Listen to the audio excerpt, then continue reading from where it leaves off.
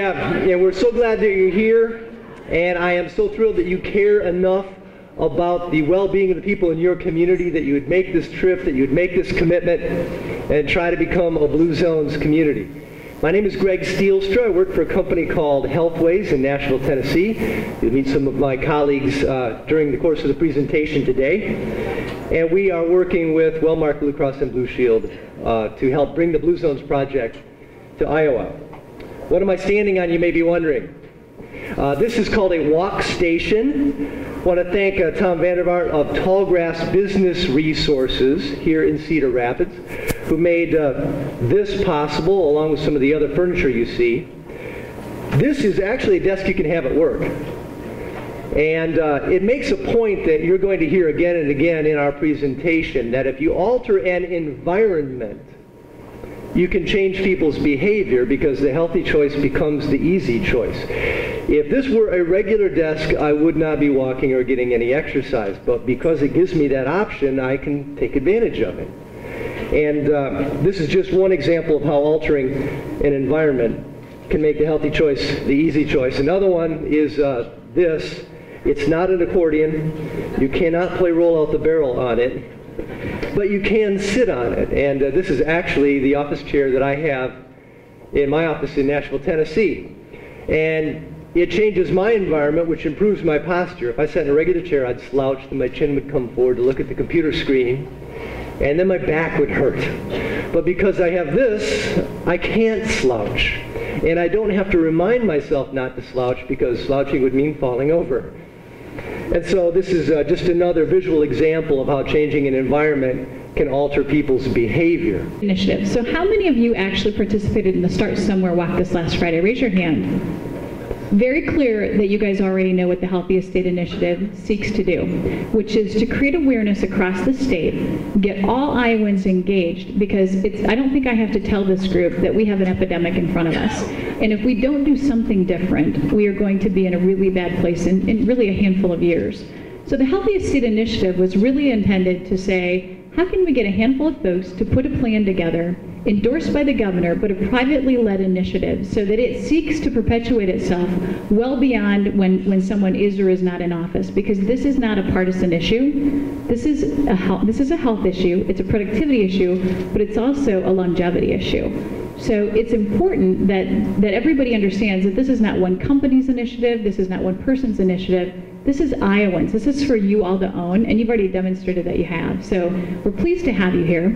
The Blue Zones project was something that we looked at several years ago, because we really felt that we had to find something that was different. We've been trying things for many, many years. We all know what we're supposed to do, but somehow it doesn't seem to happen for everybody that we live and work with.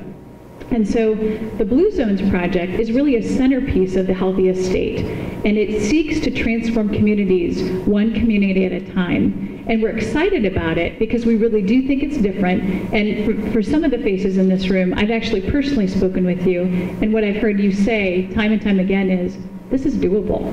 So that's the exciting part about the Blue Zones project. The question is, how are we going to know if we get there? And so if you followed some of the pieces that have been put out into the public domain, you've probably heard us reference the Well-Being Index. And this is a 25-year partnership between Gallup and Healthways to do this one-of-a-kind survey that we believe is the gold standard of measuring well-being. And the couple things to note about this is it measures more than just physical health. It measures social, emotional, and physical health. And it's comprehensive as it looks at people, because we all know that just because we might have physical challenges, or maybe we don't, we might have emotional challenges, or maybe we feel lonely. So we know that holistically we have to look at the total well-being of Iowans. So we found this survey, and it's been endorsed by some of the key folks that were on the Healthiest State Advisory team that continue through this endeavor. And they're experts, so the likes of Adine Sue Curry from the University of Iowa, the College of Public Health, Dr. Marionette Miller-Meeks, our Director of Public Health, Dr. Raynard Kington from Grinnell College, and Elliott Smith from the Business Council. They looked at this and said, this is the right measure for our progress. Now, as we get to where we stand as a state, currently the Well-Being Index ranks Iowa as 19th in the nation. So number one it's a tall order, but here's the beauty of this index. It is really very actionable, so the measures don't lag, and what we know is the two biggest opportunities for Iowans is the work environment and the health behaviors. If we can really focus on those two things, we absolutely have a shot to make Iowa the healthiest state. Cheaper, instead of widening road, to simply fix sidewalks, repaint the street for bike lanes. It's far less expensive investment in many cases. So making the right decision, we need to support our elected officials, and this initiative gets people thinking that way. Last but not least, how many of you think about a place that you're going to go tomorrow from your home or from your office, some meeting or thing you have to go to? You have that idea where you're going tomorrow on that little trip? How many of you can accurately project how long it'll take you to walk there? Raise your hand if you know exactly how long it takes to walk there. Yeah, so like maybe 5% of this group. We as a society don't even know how long it takes to walk places anymore, so we default to the car. What's interesting, we in these teams say, make sure you walk to the library, make sure you walk to places of worship, make sure you walk to restaurants, make sure you walk to those typical destinations. So they have a perception in their head. They change the internal environment of how they perceive their world so that walking now is even an option. Because most of you wouldn't even think of walking because it's too remote an idea. So we try to change those perceptions, which then reinforces the social networks making it okay to walk. So one simple walking typical exercise program suddenly is about changing social networks, helping change the community, changing individual perceptions, and I could tell you more stories, but that's enough for now. It is important to do stuff, to get things built. Some of our communities were built in a way that makes it unsafe for our seniors to walk when they lose their driving privileges, just like it's unsafe for our kids to walk. We need to think about this seriously in an aging America. And this is a tough thing sometimes in this economy, but we saw and we continue to see that communities that put the right policies in place become more competitive to win grants from the state and federal level. And so, very concretely, no pun intended, come on people. Jeez, wow. Make you all stand up and sit down a few more times. In Albert Lee, they simply changed their policies, so when the State Department of Transportation came in to do some road projects, it required the state to put the sidewalks in to connect to the YMCA on the edge of town, so now kids have a safe way to get to the Y. But only possible because they changed their policies. So how does the work get done? One of our core beliefs is that this isn't about us, it's about you and your community choosing to change. And so what you're going to hear me talk about 10 times in the next 2 minutes is training. When we come into the community, one of the first things we do is work with the Gallup Healthways Wellbeing Index to get a baseline data of how is the well-being of the community, so that we can measure it every year thereafter and see the improvements. But then we work with you and your community leaders who have identified to run these various initiatives, and we train them. We start training them from the very beginning. How do you plan these initiatives? How do you coordinate them? Because our goal is to transform the environment of leadership in your community so that you have the ability to continue this work. So we begin engaging and training leaders. Then together we do a community assessment and audit, and then together we write the blueprint or the plan for how you're going to do this work. So from day one, we start working together doing this transformational work. Then we do it. We get out there. We start running these various initiatives. And the transformation time, as you see listed, is 18 to 36 months. And I want to explain why the variance. In some of your communities, the Chamber of Commerce, for example, represents 80% of the employers. In other communities, they may represent only 15% of the employers. So in the community where the Chamber knows or works with 80%, they can, in one night, get a lot of word out. Where they only represent 15, now we might have to spend a month or two getting the word out. That's a level of complexity that we understand during the blueprint process, and as a result, we plan the schedule accordingly. Last but not least, sustainability. We begin training, we do the planning, and then as we come to the end of our time working in the community day to day, you need to be able to sustain it. So again, we work together to put together a sustainability plan and the training to support that work. For you to succeed, you need to have people who can do the work, as well as the people that we will hire locally. So we need your advisors, your town leaders, to advise us all the way along the way as part of an advisory board. We need people who are passionate about each initiative, whether it's schools or city policy or restaurants or employers, to raise their hand as volunteers and say, we're going to help do the transformation with these organizations working on this issue. That's the leadership team, those co-chairs. An initiative organizer. We need someone who's effectively a staff person embedded with us that we're training to help be your staff person potentially long term. The way we accomplish this in Albert Lea, a small town, is the school district gave part of the time of one person, the city dedicated part of the time of one person, the chamber dedicated part of the time of one person, and as a result, we had a number of people trained on how to run various initiatives. The volunteer coordinator, we use a lot of volunteers, and anybody here a volunteer coordinator? Great, a couple people. It's a special skill set, so we want to make sure that the volunteer coordinators are really well equipped on inspiring and nurturing and training volunteers on all these initiatives. Administrative assistant. You know, it's really, most of us like the big fun stuff, the planning, the strategy, etc. But at the end of the day, an event like this requires a lot of details.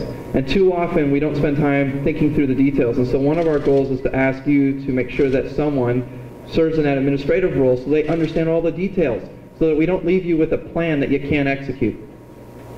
So we really think at all those levels. And then last, we need a place to hang out, work. That's why the office space is up there. We're not RAGBRAI, so we don't need showers. I'll just leave it at that. So the demonstration, what are we going to invest? What are we pouring into your community? Well, we are going to train a lot of your community members on how to effectively create change. Secondly, we're going to hire a local staff in the community that will work with us, for us, and will be the day-to-day operation leaders on this work. We work with a lot of national experts to grab their knowledge, put it into tools that can be used in the community, and we make that available.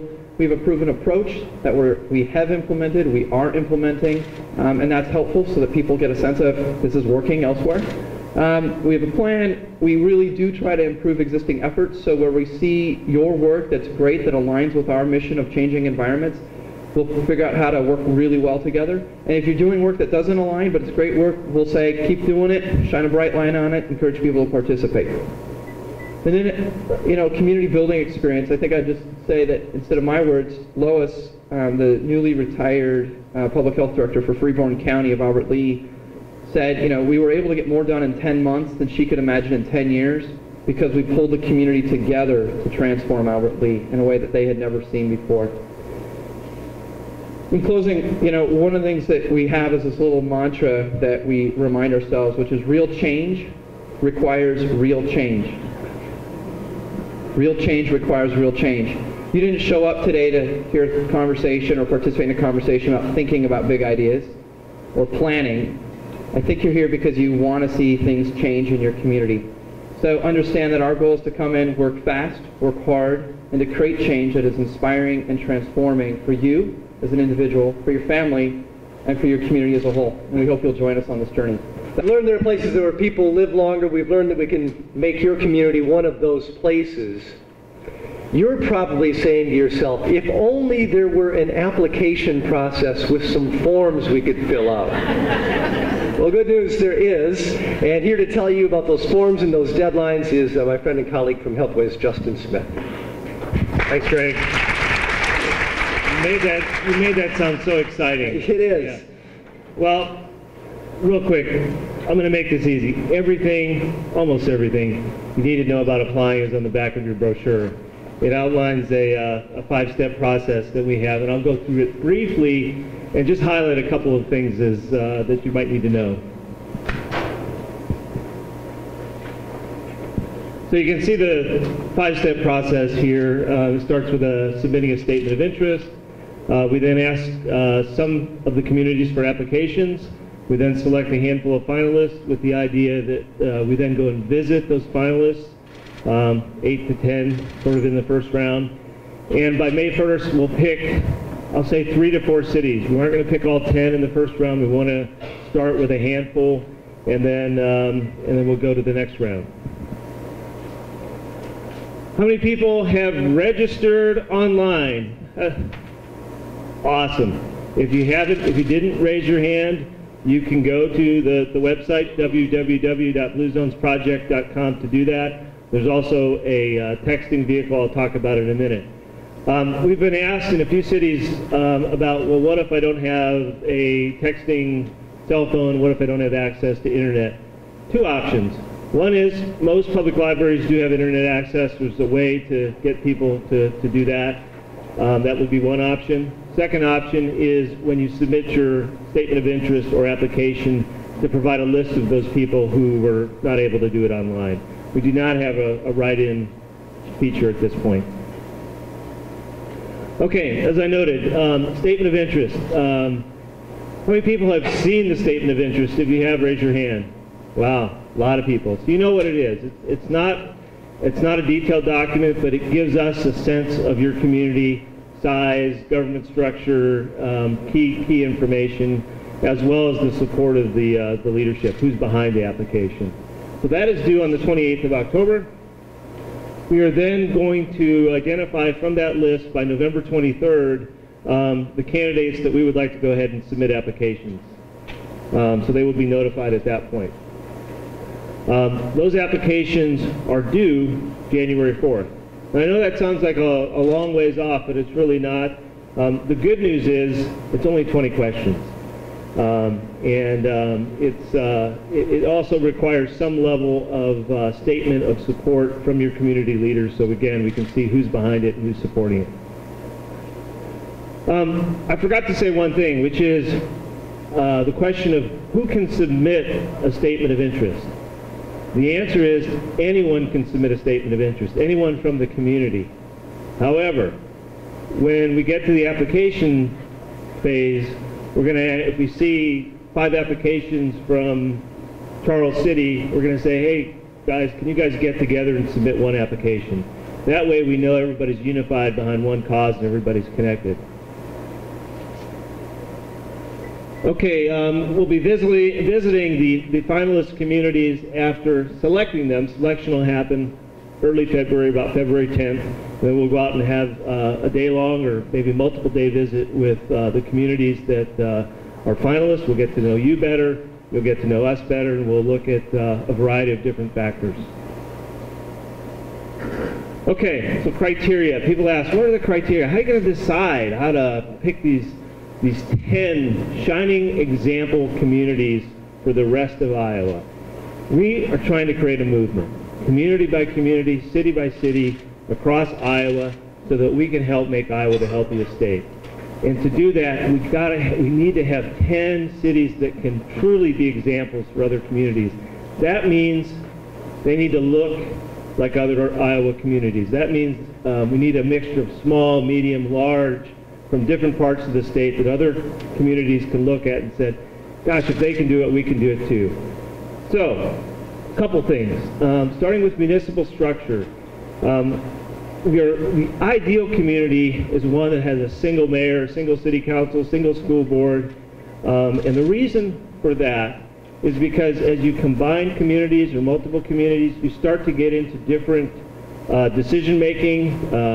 Sometimes it's difficult to align agendas across multiple communities. So the ideal case is to have a single municipality. However, if you can show that you can coordinate and you can get together and make a decision as one community with multiple groups, that's okay too. So there's no hard and fast requirement, but this is one thing that we will be taking into account. Local residency, number of people who live and work in the same community. This is important from the perspective of, are people really invested in that community that work there and live there, or are they driving there just to work and then going home to somewhere else? Ideal community would have majority of people that live and work in that same community. And these are things that we will be able to kind of look at during the statement of interest process. Stakeholder commitment. Again, Joel and Dan both talked about the fact that we need the leadership of the community behind this. We need to make sure not only mayor, city council, school board, employers, public health, all the sort of key people in your community that can help make this successful, we're looking to make sure they're in line and supporting this. Media and communications. We really want to make sure that we have the newspapers, television, if there is television, radio, if there's radio, behind this thing, not just to cover it, but to actually support it. Helping to get the word out, helping to recruit volunteers, helping to become a part of this effort as it rolls out. The last thing is something I think you're familiar with, which is the percentage of citizens who show their support. This has generated a little bit of confusion in other places we've been, so I will comment on this. So there are two ways to do it. You go to the bluezonesproject.com website, or from your cell phone you can text BZP to 772-937. This is not the same pledge as the Healthiest State site. There is a pledge and a sign up at the Healthiest State site. You can link directly from that to the Blue Zones Project to pledge, but it's not the same thing. So we ask that if you've pledged at the Healthiest State site, take another look and go to the Blue Zones Project site, and there's an opportunity to show support.